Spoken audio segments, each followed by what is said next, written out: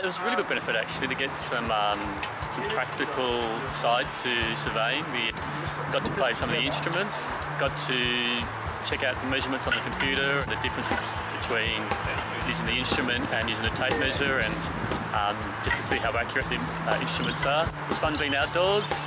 I like that part, and yeah, and just meeting some of the people who actually work in the field to to see what they say about the industry and get some insight. It's great.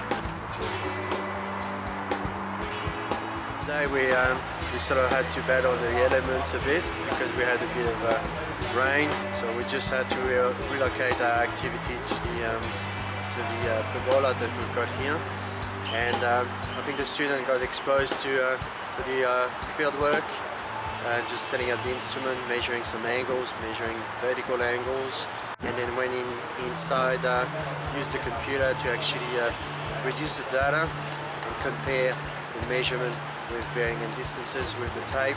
Well, I've always maintained that once a prospective surveying student gets a chance to do the actual field work or work experience, however that comes, that's really the thing that makes them, it helps them make up their mind about choosing surveying as a career. I like being outside, not being stuck in the office and out in the open.